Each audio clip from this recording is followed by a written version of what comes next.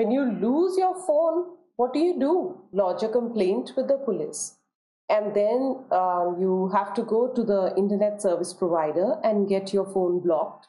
Now, the first thing that you will be asked when you file your complaint, your IMEI number. Now, what's this IMEI number? IMEI number is an International Mobile Equipment ID number. This is not only for mobiles, this is for every device which is on the internet. So if you just type *#06 and then hash, there you get your IMEI number. Now there is another way of getting the IMEI number. If you go on, of course, if you go on settings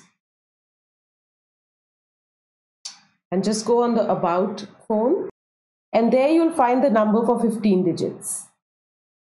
What this does is, this is going to, identify the device with the model number, the country of origin and stuff like that, which will help, for the identification of your lost device.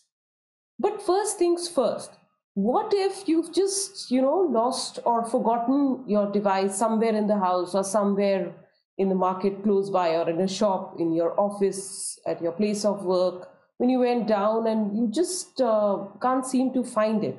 It's somewhere around, but you can't seem to remember.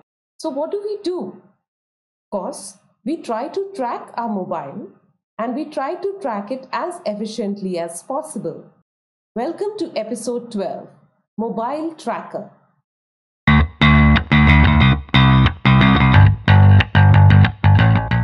Now let's say we've lost our phone, so you can just open your laptop or take anybody else's phone and move on to Google. So I'll just show you on my laptop. You must be signed in with the same Google account with which your phone is registered. It will show the Google dashboard will show the device. Click on Find Your Device. So within the map, it's contacting the device. Okay. And even if your phone is set on silent, I had set it on silent, and when I'll click on play sound, it will start ringing. So this is, of course, if it is in the vicinity and you can hear the sound. So this is the fastest way of finding it. What if it is not somewhere where you can listen to it? So you can still try to find your device. Click on Secure Device. You can type in a recovery message.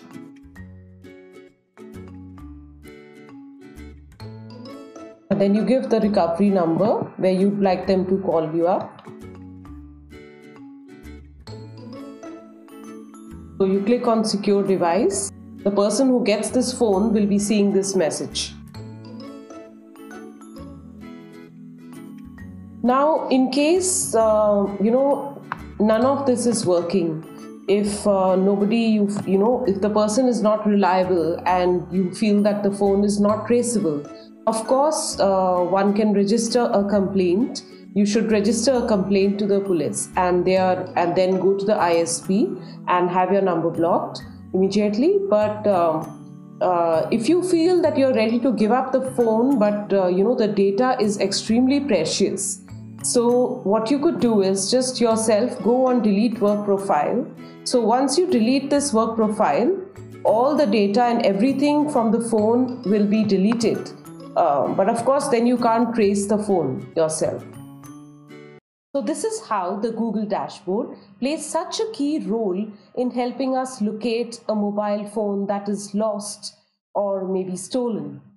In next week's episode, let's look at how our Android phone can help us revisit our location history and remember every place we visited in the past, even if we had not used the Google map to visit those places. See you soon.